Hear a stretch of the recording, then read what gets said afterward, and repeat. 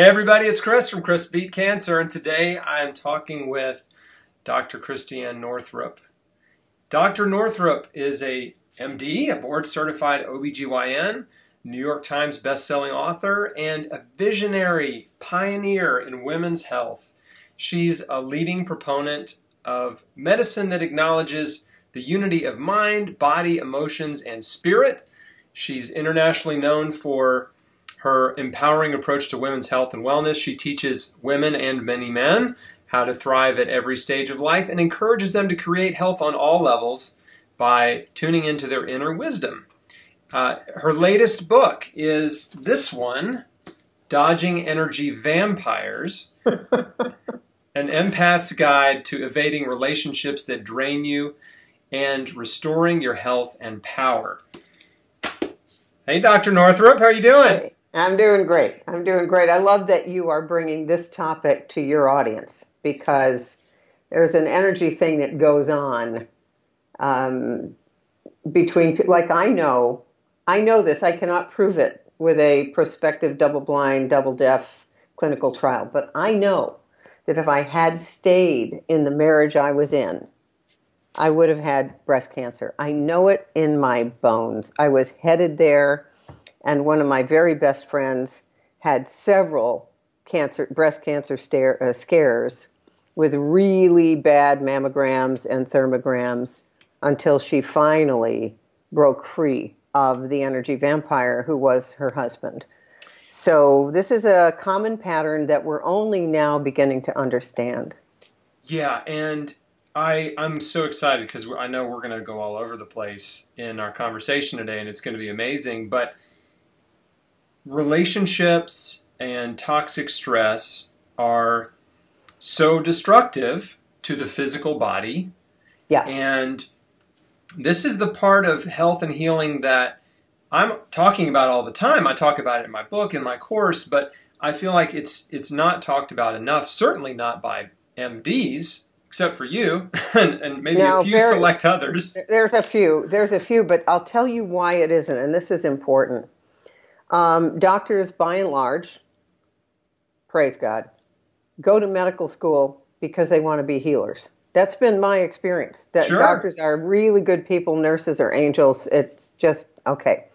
So therefore, to name a person an energy vampire or to suggest that you're the victim of this kind of personality kind of flies in the face of the ongoing belief system. God is love. All people are good at heart. He or she is doing the best they can. This kind of thing. So we've been, or in the families that are hiding one of these, making excuses. We don't air our dirty laundry. We all know for years and years and years, if a woman was being abused by her husband, it was considered their family's issue. I mean, it took years before you could actually call the police and be taken seriously. I just finished Trevor Noah's book, Born a Crime, and he talked about his mother having called the police 3 times after she was beaten. And it was an old boys club in South Africa. Not once did they make a police report. And finally, he shot her in the back of the head. But because they didn't have prior police reports, he went free after 3 months, even though there was 1 million witnesses to him shooting her. So that's the kind of where we are. And if you have one of these in your family, it's usually a mother, a father. It could be one of your children. You could be married to one. We, especially people like you and me, we're kind of the healer types. We want to believe the best in everybody. Mm-hmm. And so we don't really want to acknowledge that all people are not good at heart. Maybe their souls are somehow. And, in their next life or in heaven, it'll all be revealed. But I believe that it is our job, particularly if you have cancer or if you've had a cancer scare, you must begin to seal the leaks or the boat's going to sink. And generally speaking, the leaks are exactly where you don't want to look. Your marriage, your mother, You just don't want to, you know it. And I know as I'm speaking to you, I can almost hear into the heads of the people listening saying, oh God, I know that I need to get out of this marriage, but I just don't know. And then what happens when you get toward this, when you start to see things for how they are, the energy vampire will give you a crumb. It will tell you something you've always wanted to hear. Well, oh, honey, I've always loved you. I will never leave you, that kind of thing. I actually knew, I had this fantasy in my head that if I died of breast cancer, my then husband would be the guy go into the breast cancer support groups. And all the women there would be bringing him covered dishes and darning his socks or whatever. And he'd be on to the next person within 10 minutes. Because you think that they love you, but they really don't. They're empty inside. I want to describe what I'm talking about here. Yeah, so I was about to ask you, describe an energy vampire. I think people are already listening. They already have other people probably popping into their head right now. They're like, I bet this sounds like such and such. But what are the traits?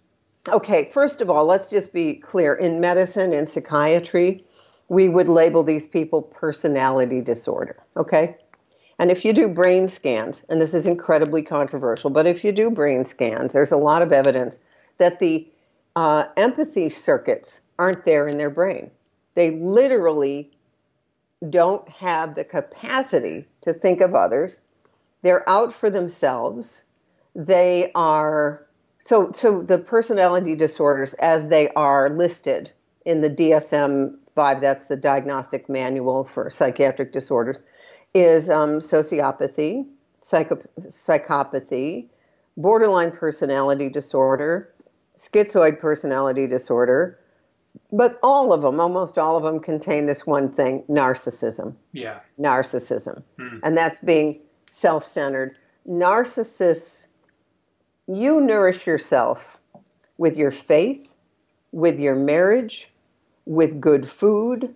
You nourish yourself with that. They nourish themselves with what is called narcissistic supply, which is other people's money, attention of any kind, sex. They're often very good at it, and they're seductive as anything. I just read an article today, New York Times article, that was about a woman who talked about her seduction addiction, that she specialized in going after men who were in committed relationships, studying them, becoming the exact opposite of their girlfriend, so that they would become, she would become such an object of fascination that she'd break up the partnership. And she did it starting at age 16. To me, this was the manual for how you do it. It's almost, to me, it's so dark. Wow. It's like, it's evil. And they're very seductive often. And here's the thing, they have, by the way, this is not in the DSM. This is my own experience and research. In any family practice or primary care situation, 25 to 30% of the patients are this. They come in looking for attention. And for women, the medical role, the sick role, has been a very socially acceptable way to get attention. So on the worst, and by the way, this is a spectrum. So you have someone over, like the autistic spectrum. You might have someone a little Aspergery, and then you have someone who's 30 years old, can't speak, and wears diapers. Okay, so it's like you got someone with narcissistic traits. They're kind of self-centered, but you can live with them. And then on the far end is a true psychopath. And when we say psychopath, they have no conscience whatsoever. And that's about, depending on who you read, that's about 1 in 25 people. And most are not psychopathic killers. They're living under the radar or running multinational corporations. A great example for right now that people can think about is, and they're often larger than life, you can't take your eyes off them, Elizabeth something, who had that company Theranos, with a little blood sample.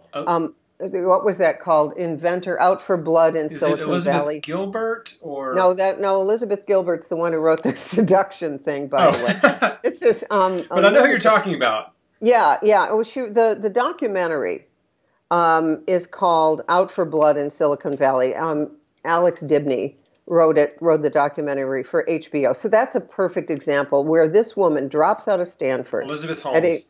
Holmes drops out of Stanford at age 19 and has this idea with absolutely nothing to back it except her own exuberant confidence, and gets Henry Kissinger and Charles Schultz, the former Secretary of State, to believe in her, and she gets funding in the billions to do this thing that never had the backing. But this is important.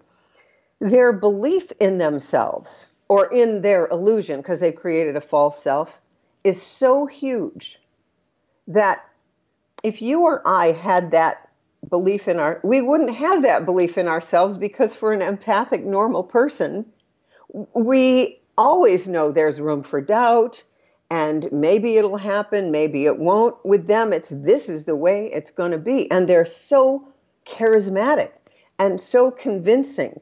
I mean, when she did her very first article, I think for the Wall Street Journal, she hired a professional photographer, because it's always about how it looks. The image is amazing. Always, it looks so good. So what I say to people now is, if it seems too good to be true, it is. We've heard that advice lots of times. Yeah, but okay, so let's be clear. It's 1 in 5 people have one of these things, and most are not Elizabeth Holmes. Most are not Harvey Weinstein. Most are not Bill Cosby. Yeah. They are regular people like your mother, who is self-centered. And I heard of one, her mother's 80, and to this day, she keeps saying to each of the children, "You're my favorite." And then she plays them against the others until it makes everyone crazy. What is she doing? She's setting herself up as special, and her attention to them splits the rest of the family. It's divide and conquer is the way they work. And then she gets all the attention, because you spend your whole life, if you're an empathic person, if you're a healer person, you spend your whole life trying to measure up to what you think they wanted. Because if you have one as a parent, okay, you have kids, you know that with 2 kids, girls. so you say to the girls, I love you unconditionally. This behavior sucks, but you're fine. No matter what you do, you're fine. With a narcissist as a parent, your job is to constantly make them feel good about themselves. And if you're not measuring up to what they need 24/7, you feel like something's wrong with you. So empathic people tend to have inferior egos. We feed our egos by trying to improve ourselves. We take self-help courses. We become personal coaches. We hire a trainer. A borderline personality or narcissist is born with a superior ego. They feel that they're better than everyone else. But they have this thing. They're very intuitive. And they have this, I call it malignant intuition. They know what you've always wanted to hear. And as long as you feel inferior in some way, as long as they can get that hook in and make you angry or make you whatever, they have power and control. Now, let's say you're married to one. One of my friends was married to a woman, and he said every night he'd come home for dinner, and he tried to figure out how he was going to lead the dinner table conversation or share his day or whatever in a way that wouldn't make her angry or wouldn't reject him. And that's what we do. We think we can handle these people. But Sandra Brown, who wrote Women Who Love Psychopaths, has a great phrase for this. They are sicker than we are smart. You keep thinking there won't be any landmines around them. But there are always landmines, because you can't even think the way they think. It wouldn't ever occur to you to get the upper hand in the way they do. And they are charming. I have a friend who's a clinical psychologist. He's worked with priests in a diocese, and he started his career as a psychologist by helping men who'd been abused by priests. And then the diocese was so impressed with his work that they hired him. And he said to me, after 35 years, I'm a very good psychologist, I'm very intuitive, but I know that I can be taken in by a really good narcissist if he or she is charming enough or good looking enough. And so I think that first thing we have to do is let ourselves off the hook if we have one of these people. I had a patient once who had breast cancer, and she got a reading with Carolyn Mace, the renowned medical intuitive, and she had just finished all of her treatments, and she was given a clean bill of health. And Carolyn said to her, "You still have cancer viruses going in and out of physical reality. Do you love your husband? Because if you love him, if you really love him, you can stay and it will not affect you physically. But if there's any doubt there, your health is going to suffer if you don't leave." I saw her a year later, and she had a new primary, totally different cell type, new primary in the other breast. New type of cancer. Yeah. A different type of cancer. She hadn't left, even though she had a man who was in love with her waiting for her to leave. And I said, what is it about why have you stayed? And she said, my fear of abandonment was so strong that I actually preferred to die first so that I wouldn't be abandoned. Like, if I die first, then I won't be abandoned.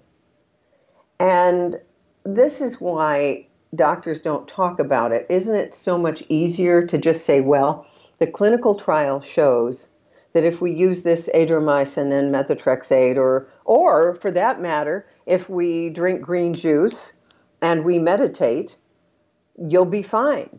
But what I found in working with individuals in relationship with energy vampires is these were the people who would come to me with chronic Lyme disease, fibromyalgia, chronic fatigue, kind of terminal PMS, Hashimoto's thyroiditis, autoimmune disorders.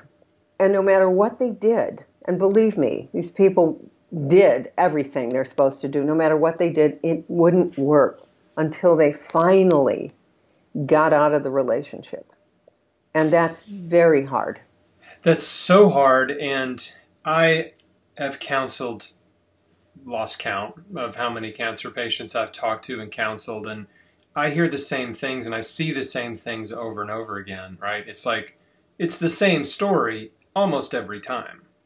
And I've, again, lost count of how many patients I talked to who were in a very unhealthy, toxic, dysfunctional marriage, and they felt very trapped because, you know, they had no spousal support, or the spouse was extremely demanding and manipulative, and it's heartbreaking because, and even there have even been cases where they would maybe go to a clinic alone and do really well. Yes. Right? 3 weeks in Mexico, wherever. Yeah. Yeah. And do really well. They feel better. Their energy's coming back. Their blood work's improving. Tumors are shrinking. Like, great things are happening, you know? Yeah. Yep. And, but then they go back home to this, like, toxic life, and then things start going the wrong way. Yeah, that's exactly what happens. It's if you can. There's a quote that I've used a lot from Lewis Thomas, who was a former head of Sloan Kettering Cancer Center, and he wrote a book called Lives of the Cells. Here's the quote: "I have come to see that cancer is the physical metaphor for the extreme need to grow." Wow. I know, right? It's like, wow. Now, here's why doctors don't want to go there. Because we equate it with blaming the victim. You see? And there's no power in that stance. None. So here's what we would want to do. And I've been reading Dr. Tererai Trent's book, The Awakened Woman, and her story is at the age of 14, she got married in Zimbabwe for the price of a cow. That was the bride price. Had 4 kids by the age of 18. Was terribly abused in her marriage. And long story, Joe Luck from the Heifer Project comes to her village, and she desperately wants an education, like a high school diploma, and has a dream of getting a PhD in the United States. And she, because some one person, in this case Joe Luck, says, if you have a dream, you have the capacity to manifest that dream. And that is a huge piece of information for somebody.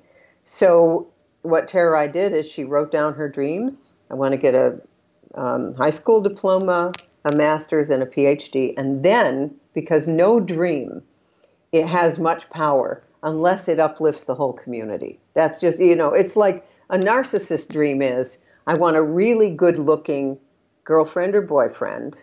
I want to seduce as many people as possible. I want to have all the accolades, the New York Times bestseller. I want to, what they want is me.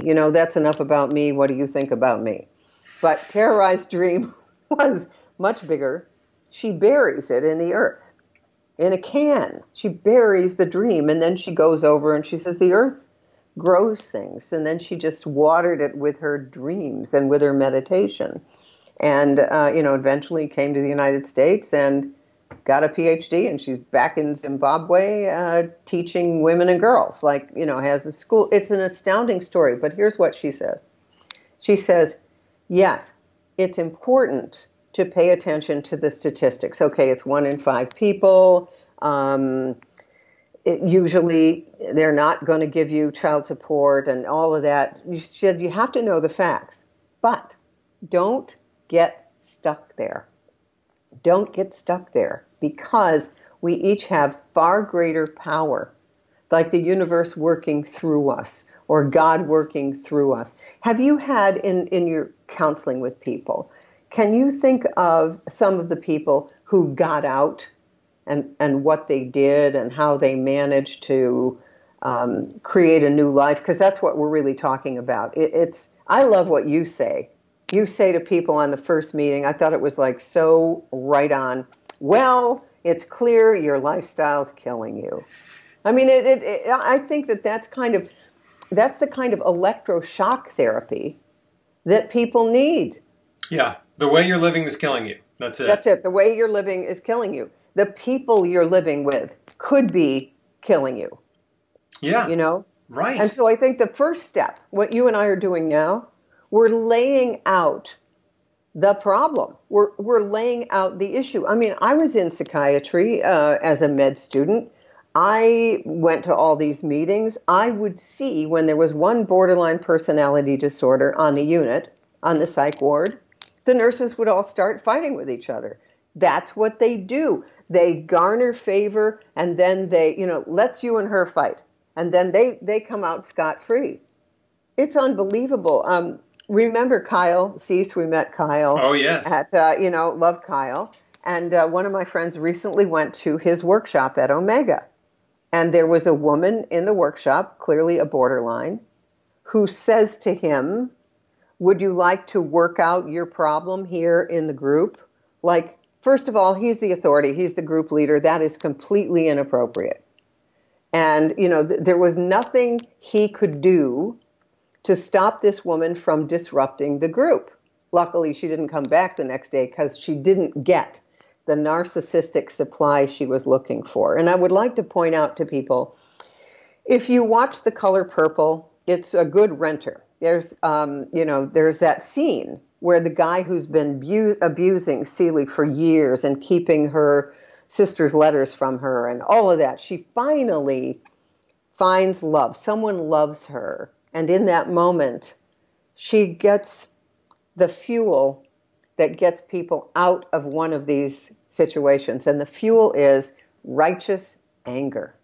Righteous anger. She looks across the table. Danny Glover was playing the role. And she goes, "You touch me again, and your life will rot." I used to want to have that on repeat in the waiting room of my center. This was like years before I understood the dynamics. So we've talked about the energy vampire. Now let's talk about the people who are targeted. Okay, that's the main thing, because there are those who see these people for what they are. Like, let's say that a guy comes on to you in a bar and he gives you a sob story. "Oh, my wife left me. I can't see the kids, blah, blah, blah." Okay, if you're a certain kind of person, you're going to believe him. "Oh, my God, I can help him. I'm pretty sure that I can help him." But then you've got the person with the good radar, and they go, "What a loser. I mean, I don't think I want to date him." But if you are a particular type, and Sandra Brown has done research on this, it's a personality type that she says has super traits of loyalty, conscientiousness, empathy, a can-do attitude. This kind of super trait, she said, is as innate as your eye color. You're born that way. You do not see the red flags. And these energy vampires know it. So what I say to people is, you haven't been chosen. You've been targeted. Because they target you. "Oh, yeah, ooh, I can see that. She'll pay for this." This is the kind of story, Lifetime television for women, when they talk about the guy, the sociopath, who comes in and preys on midlife women, and they pay for everything, and they take him all over the world, and then he just disappears. There's a great show currently on Masterpiece Theater on PBS called Mrs. Wilson. It's a true story of a woman during World War II who meets a guy, falls in love with him. It's wartime, and he works for the Secret Service and this and that, and she marries him. And then she later finds out he dies. In the opening scene, he dies. And then a guy comes to the door who's his son from another marriage. And it's well worth watching, because this is a master sociopath. She never, ever even knew. She never knew, and she kept believing, but he loves me, because that's how good they are at making you think that they actually love you. They're like masters of manipulation, and they prey on a certain kind of person. Now, yeah, and when they give you attention too, you feel like you're the most important, special person in the world. Thank you. When they're shining attention on you, right? Yeah, and because, and their eyes. Okay, so the really skilled narcissists, like the good-looking, really skilled ones, when they train their eyes on you, when they start telling you how amazing you are, when they write you poetry or whatever, you really think, "Oh my God," because there is a kind of an irresistible, addictive quality to them. But when you begin to withdraw, you will see someone become so full of rage, so angry, or just a deflated balloon. Like when your attention is no longer on them, when you see it for what it is, they become very, very small. They literally just sort of disappear, because they're a blown up balloon. They don't source themselves from inside. And you can begin to see this. And once you understand your super traits, at this point, because I have those, and those super traits work beautifully when you're writing books, when you have a career. I mean, they work every other place except with this type of character. And so one of my male friends says, "Why do so many accomplished, wonderful women end up with guys like this?" Well, that's why. Well, first of all, we got a narrative in patriarchy for decades where women didn't even have the right to vote until, 1930. And you weren't allowed to have money up until like the turn of the century, 1900. And so therefore, when a man gives you attention, but you also want to be a doctor, a lawyer, run a company, you've been told it's kind of in the water. Like, no man is going to love someone who's that accomplished. Now, that's changing. That's changing dramatically. My daughter's married to a guy who does half the childcare, half the everything. They both work together. I'm seeing this more and more. But in general, that narrative has been the way of it. And it makes women with super traits have the belief that if I'm not with this guy, I'll be alone because I'm so accomplished over here that no one's going to love me. And I'd rather be with this guy than be alone. And I have news for everybody. You're never alone. You're actually with yourself. You're with yourself. And it is a step that I would say for everybody, not just cancer patients, for everybody, I'd love you all to go through the process of coming home to yourself and liking your own company. Because we can all get there. We can all get there. We have that capacity. And if you really don't like yourself, then you have an increased need to have someone with you at all times, right? Which is probably best described as I'm forgetting the terminology now, but I used to not like myself. Right? Yeah. I really, I mean, before I got cancer, for years, I was very insecure. I was very critical, very judgmental, just unhappy, on the inside. And, and it affected me in lots of ways. And I basically overcompensated with, trying to be successful. I was a musician. I was on stage, like showing off. It's like I was doing all these things to overcompensate for how insecure and unhappy I was with me, and so and did you so you were a musician and you were on stage, so talk about that for a minute, because I remember Steven Tyler of Aerosmith saying, my family is the front row. There is this incredible amount of energy that comes at you from a performance, from being on stage. And so how did you overcome that so that, because it's a cautionary tale, right? All the rock stars who have killed themselves and because they needed that attention so badly. But I mean, let's look at Elvis.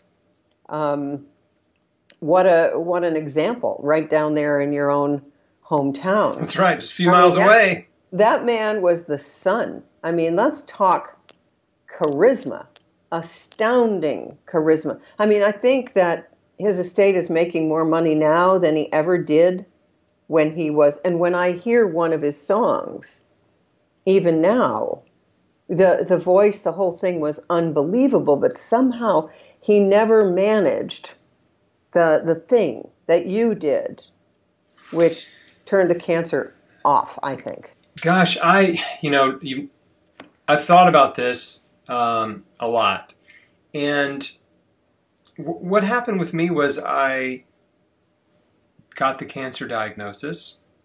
I went on the holistic path after surgery, which was, stepping back and saying, okay, the way I'm living is killing me. I'm just going to accept that. That's going to be sort of the premise for right?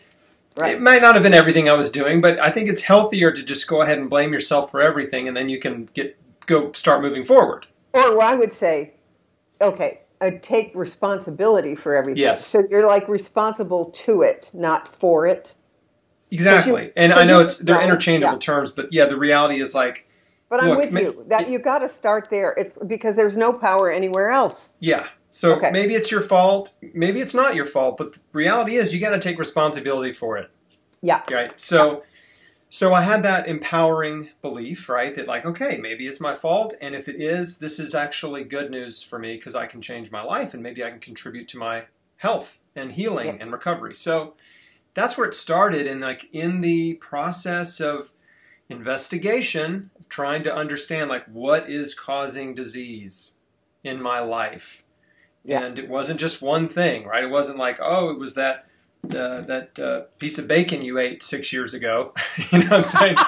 Right? It was like, my diet's terrible, my lifestyle's not healthy, and so I'm like learning and learning and learning and reading, and then I come across the stress and emotional component of health, and I was just challenged by multiple influencers and authors and healers to look inward, and I had this, sort of like epiphany, I guess you could say, that the way I'm living is killing me, and also, I really don't like myself. And if I don't like myself, what I'm doing is I'm sending signals to my body to decay. Yeah. You know what I mean? Yeah. It's like signals of decay and corruption in my body, and like this, cancer is like mutiny. Right? It's like your cells are committing mutiny, and they're like, we don't like the way you're running the ship, right? Like, we're going to take over. But they're, obviously really bad at it, Yeah. and they wreck the whole thing. Right. So that was, those are the kind of ideas that were sort of populating in my head, and I just started. I was just like, okay, well, all right, I've got to start thinking differently. I've got to start loving myself. I've got to just accept and love and be thankful for who I am. And see, I think a lot of my attitudes were rooted in selfishness, okay? In narcissism, in selfishness, and obviously not extreme, but enough of it, I would just say, look, I'm spoiled, right? I'm just a spoiled American white guy. Okay, and I'm maybe a little better looking than the average guy. I'm maybe a little more talented than some people, or whatever. But like, things that always come pretty easy to me, and so I'd never really practiced gratitude. Yeah, I'd never understood it. And then when everything got taken away, so metaphorically, with the cancer diagnosis, all the stuff that I cared about evaporated, and it was just me and my wife. And a life-threatening disease. This is my life. And then 3 months in, she gets pregnant. Now we've got a baby on the way. But that was intentional. Like, we actually wanted to get pregnant. But point is, like, so all that's happening, and I'm like, okay, I have to start thinking differently. I've got to start loving my body, because if I don't like my body, if I hate my body, like, I don't think it's going to heal. And so that, I don't know, those were the thoughts and attitudes and perspective that I started to gel. And then I was just working them out, practicing gratitude and just saying, oh my gosh, like, I've got to learn how to be happy. Like, I've got a lot to be unhappy about right now. Yeah, but I got to learn to be happy now. Yes. Before the cancer is gone. Right. I have to learn to be happy now. I can't defer my happiness. And this is what so many people do, right? I can't defer my happiness into the future, right? I can't say I'll be happy when I get this car or this house or have this much money or this much success or fame or fortune or whatever. I've got to be happy now. And I learn how. And the secret really for me was gratitude, right? I just realized, like, you know what? I have a choice. Every day, I can focus on all the bad things in my life. I can focus on the negative things, cancer being the biggest, or I can focus on all the good things I have, and I can count my blessings. So let's do that. What do I have that's good? Well, I can get out of bed. I'm not dying in the hospital, right? Every day I wake up in my home, in my bed, is a great freaking day, right? You know what I'm saying? Every day I'm not dying in the hospital is a great day. So it's like I started there. And then I'm like, I can see, I can hear, like, I can take care of myself. I have a wife who loves me. I have a baby on the way. I have a home. I have enough money to pay the next set of bills when they come in. And so, like, I just start sort of tabulating all the good stuff. And I just quickly learned that, wow, the gratitude just welled up. Every time I would do that, I would just stop myself right in the middle of thinking. And that's the secret, too, is like right in the middle of the negative emotion taking over, right? Right in the middle of the frustration, the anger, the fear. like whatever, I would catch myself and just say, God, I trust you. I'm giving you my fear. It's all yours, right? I trust you. And thank you that I'm alive. Thank you that I have my life and my health. Thank you for my wife. Thank you that I have a car, you know, and just boom. Like, I mean, it's almost instantaneous how quickly my emotions and attitude and everything would change. So that was a discipline. Like every day I was catching myself and retraining my brain. That is fantastic. Now, but you did not, as far as I know, you were not living with any energy vampires, right? No, my wife was not an energy vampire. No, and you guys are still... Yeah, we're still together, still married. Yeah, And I didn't have any, didn't have that problem. So here is the thing that a super trait person will do. And this is important. This is like really crucial. We can make excuses for somebody's behavior for 200 years. We have that ability to see the good in other people. You know, he's a good man, he doesn't beat me, that kind of thing. Mm-hmm. So therefore, you need, if you are somebody, and I know there are people listening who are going to relate to this, if you have an energy vampire, and no matter what you do, you just know it, you need to manage your super traits. You need to find a support system, and that can be one person who gets it. One of my friends who was, you know, very, very religious and really was into sort of self-sacrifice, you know, almost the self-flagellation order of nuns. Yeah, that one. Yeah. And so she would call me with some of the things that her husband had done.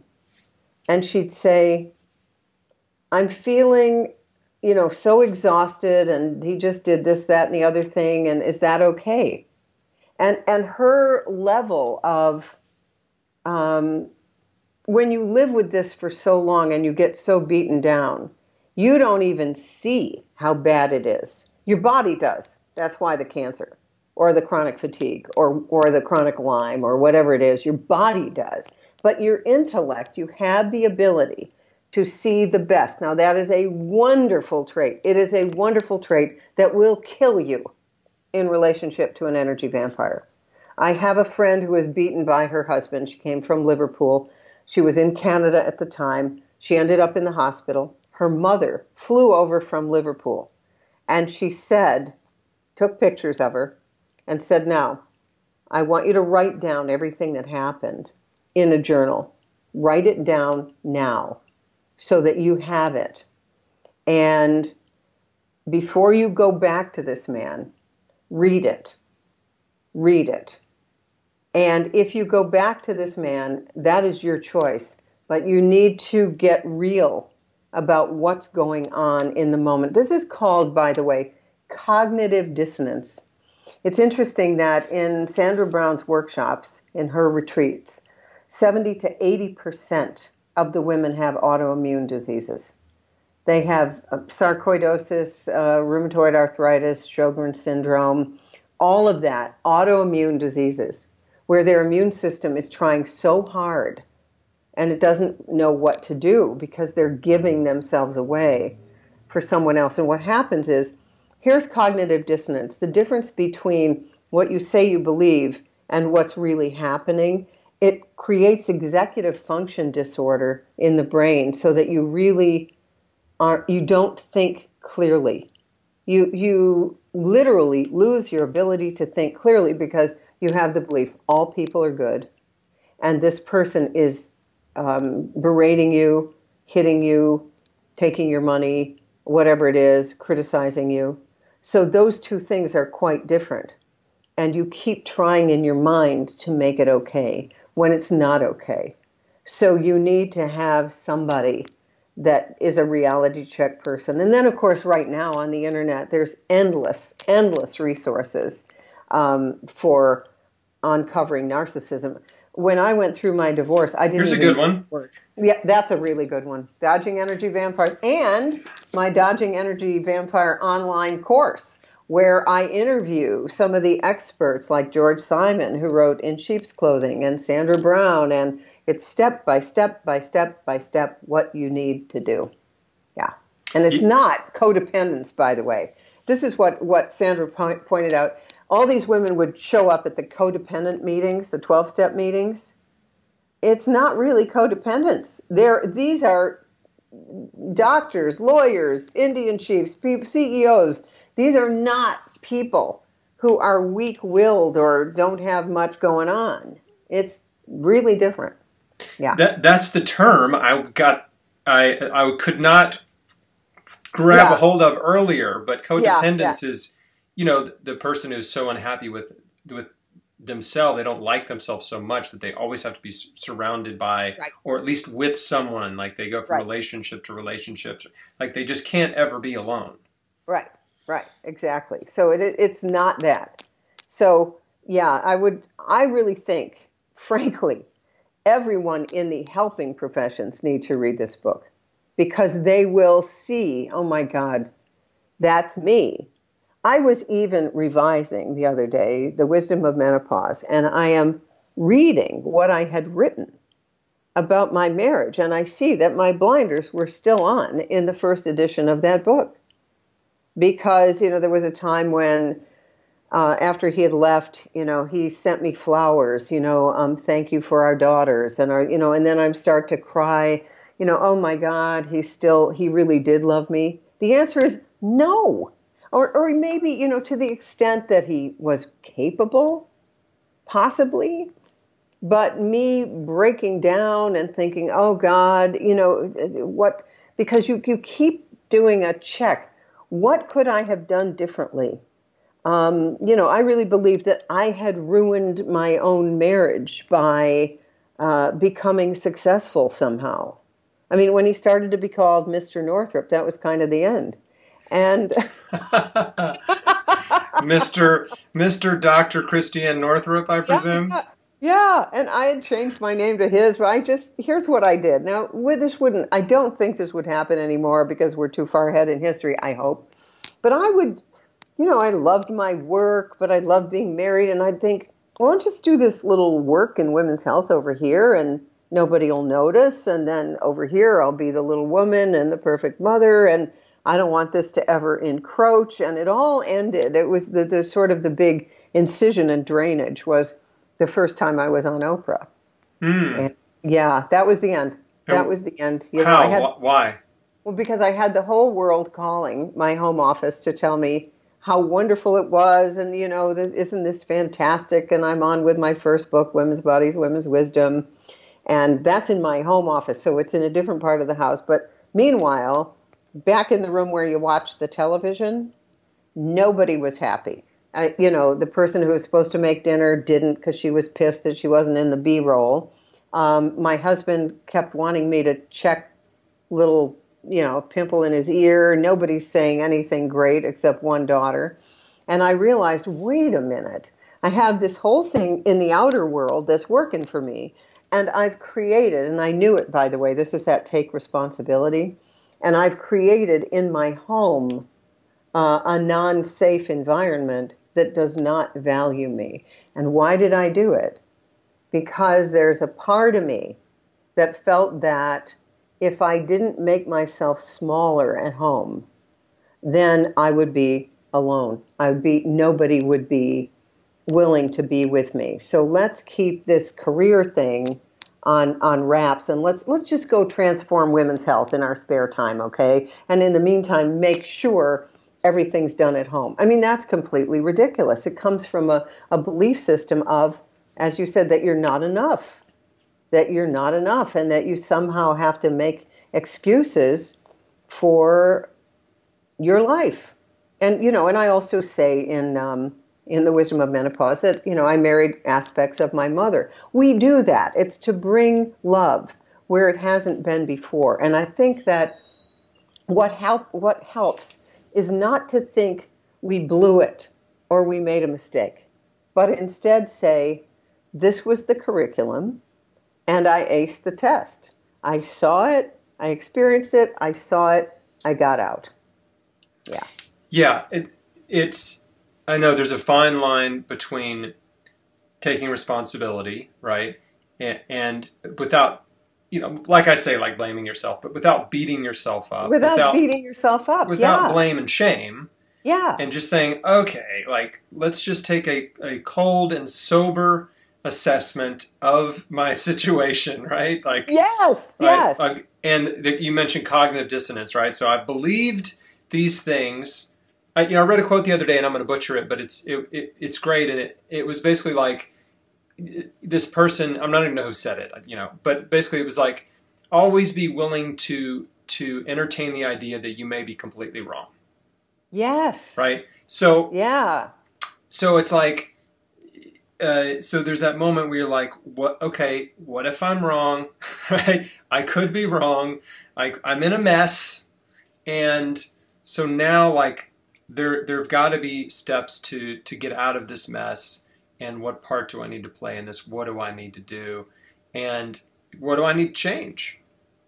Yeah, that's right. That's right. And so you can start, if you're in relationship with one of these people, you can begin to make notes, like write down what's actually going on. Another way to do it is there are these apps like the family, the family scheduling apps.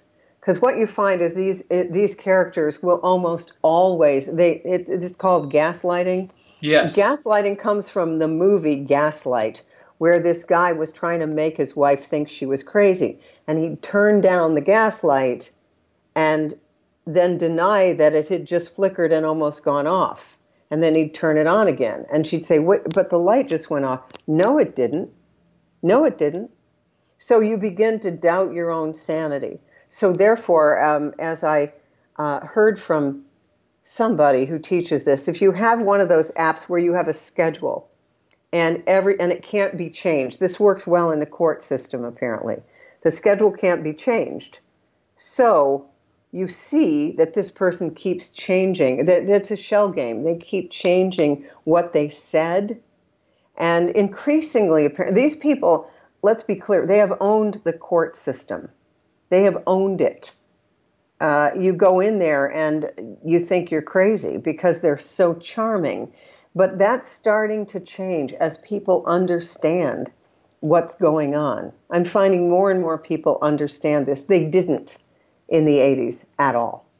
A little better in the 90s. Now, I believe we're onto it, particularly after the Me Too movement. And by the way, I think that there's a Me Too movement for men. I see as many men, good men, who have been in relationship with borderline women that you can't do right by. You can't, no matter what you do, it's not enough for her. This is the woman who is in it for, we call it the boat, the house, and the car. She never really loves you. She's just there because she sees that you're the kind of guy who will kill yourself trying to give her the material goods that she wants. I've seen it.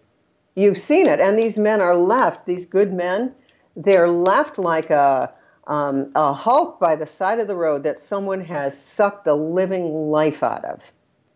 Yeah. So I want to be clear that, my work has been in women's health, but there's many, many, many female vampires, many. Well, thank you for taking up for us guys. Oh, yeah, you good ones. You good guys. And I want to talk a little bit about victimhood, too, because, one of the problems with the cancer industry is that most cancer patients are basically made into powerless victims. Oh, they're a victim of disease, right? Yes, nothing you did contributed. It's not your fault. It's just bad luck. Maybe it's genetic. And we'll just give you a hug and a pat on the back and a little tear for you. And you just make sure you show up for treatment, and we'll do the best we can. Well, let me tell you what I think the biggest pink washing of the world is that run for the cure. Like anyone ever got cured by running. That pink washing and the pink ribbon and the NFL and the pink outfits, this is so disempowering. It's so bad. We don't give men with prostate cancer little Tonka trucks, do we? No, that would be like ridiculous. So give the guy a teddy bear. No. I know. Oh, Yeah, well, so you're right. Remember the Orange is the New Black was some popular show, and I think in there the woman says, "Tell them you have cancer; they'll leave you alone." mm, right. And so but I hope we can do this again because there's so much more we can talk about, and we're almost out of time. But Right. because you're so amazing. But the thing about victimhood that I wanted to get to is that, uh, but in some cases, we are victimized. We are. Like, We and are especially with the absolutely. emotional vampire situation. Like, You are victimized. yeah, Absolutely, you are targeted. So your power comes with understanding how bad it is, and then now this is the key.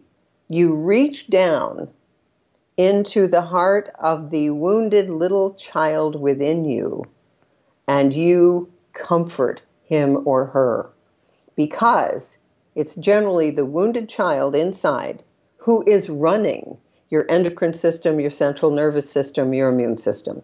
And you've got to grow that part of yourself up. And you do it through love, through acceptance, but not letting the child run those systems anymore. Yeah. yeah. And speaking, I know it sounds weird to some people watching or listening, but I found it to be so powerful for me to actually speak to myself. Yes. Right? Yes. Like what you're talking about, encouraging myself. No one will encourage you more than you. No, and besides, when you talk to yourself, every cell hears that. Yeah, every cell hears it. They resonate with your voice. Yeah, and so it's like, you're okay, you're safe, you are loved, like be well, Yeah. be healthy, heal. And so just like speaking life and health to your body, to your cells. I talk about this in my course, in my book. I mean, I know you talk about these things too, but I know it's weird. I get it. Some people are like, it seems weird. I've never done that before, but try it. That's my, give it a try. Bernie Siegel, who wrote Love, Medicine, and Miracles, and Bernie and I were co-presidents of the American Holistic Medical Association, and he used to say, give yourself a live message. Give yourself a live message. He also said something else that I loved. In his audiences, which were huge at the time, he would say, how many of you want to live to be 100? And they'd raise their hand. Then he'd ask them the other question. If you had some fabulous day all set up for yourself, and then your mother or your son or your neighbor called you and said they needed help moving, how many of you would cancel that wonderful day for yourself and go and help with the moving? And then, of course, the hands would go up because they all thought, they were being holy. And he would say, you're the ones who are more likely to get cancer. Whoa, right? Whoa. Yeah.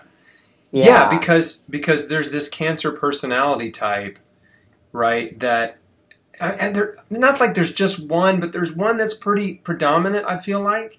And that's what we're talking about. What you're alluding to right now is that person that's always putting others' needs in front of theirs.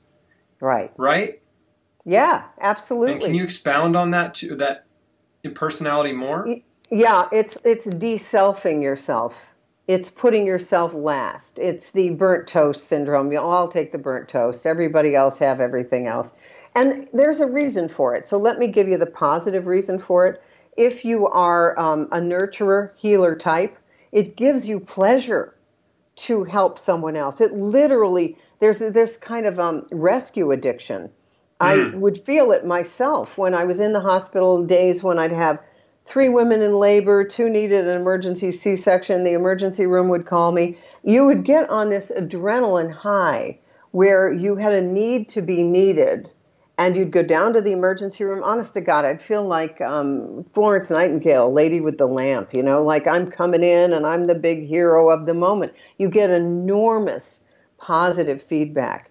But at the end of the day, they're not going to be there for you when you need it. So you got to ask yourself, who could I call if I really need? And here's the other thing. Would you ever want your best friend to not go and have her concert tickets or her birthday dinner or her house tour, would you actually ask someone to come and help you move and have them sacrifice that? Never.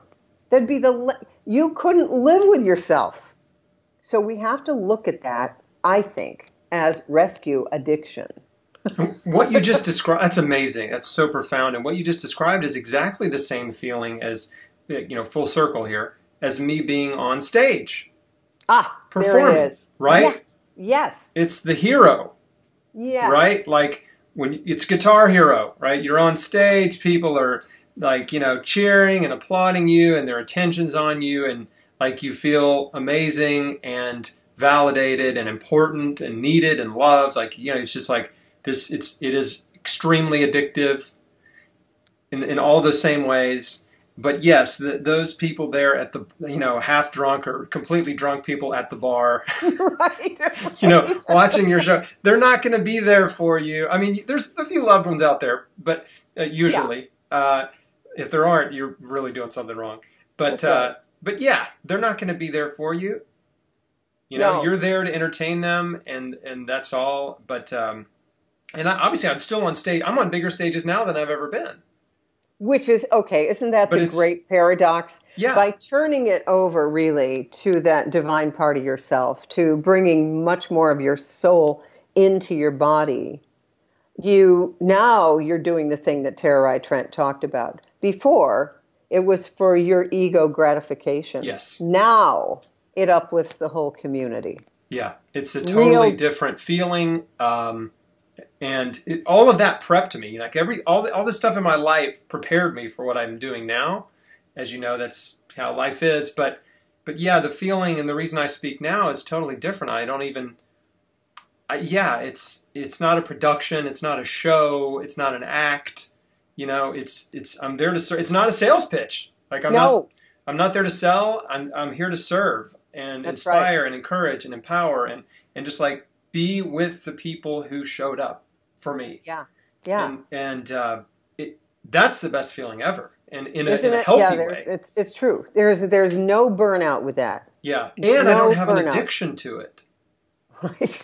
I mean, really, I don't. I mean, I love to do it, but I don't feel like I don't have this like, oh, I need to speak. I'm, because I made a decision like I don't want to be away from my family. So my priorities, to me, I believe, are very healthy in that like I've kind of played the tape all the way forward and realized like I don't want my kids to grow up and look back and say, oh, our dad, yeah, he was famous or whatever he was, and he was never home.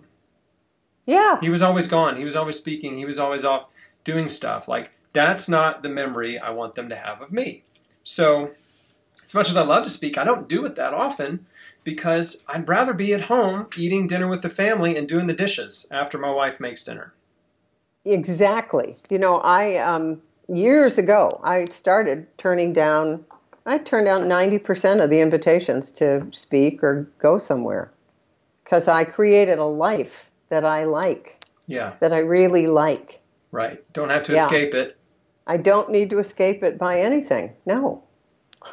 That's perfect. That's great. And, hopefully for me, maybe when my kids are grown, I'll speak a lot more. Well, yeah. Yeah. But like this season of my life, speak a few times a year. And I love it so much. And, I wish I could do it, a few times a week. But at the end of the day, there's sacrifices like I'm not willing to make. Exactly. And obviously, your cells are happy about all that. I'm trying to keep them happy. Very good. Very good. Well, Dr. Northrup, thank you for your time. Oh, my gosh. This has been so fun. I hope we can do it again soon and talk about more. I mean, you're just such a deep well of wisdom and expertise and just knowledge. And been out this for a long time. We got a lot of depth here. All right. Depth is good.